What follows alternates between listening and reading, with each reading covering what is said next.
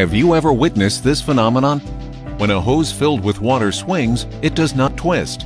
But when a water flow is turned on, the water is forced through the swinging hose. The hose twists as a result of the changing angular velocity in the curved hose. That's the Coriolis effect in action. A Rotamass operates on this principle to deliver the most accurate measuring results. See for yourself.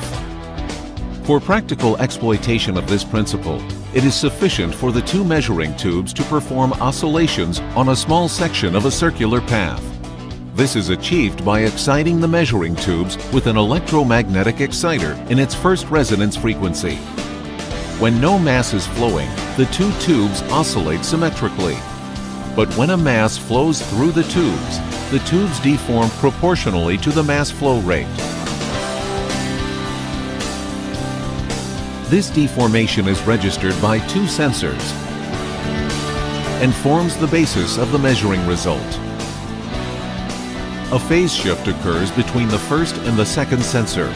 The mass flow rate is derived from this phase difference. Should further the density of the media need to be determined, it is simply computed by evaluation of the oscillation frequency of the measuring tubes. With a single Coriolis device, you can measure simultaneously mass flow, density, and temperature, providing consistently top-notch measuring precision even amid changing media and process conditions.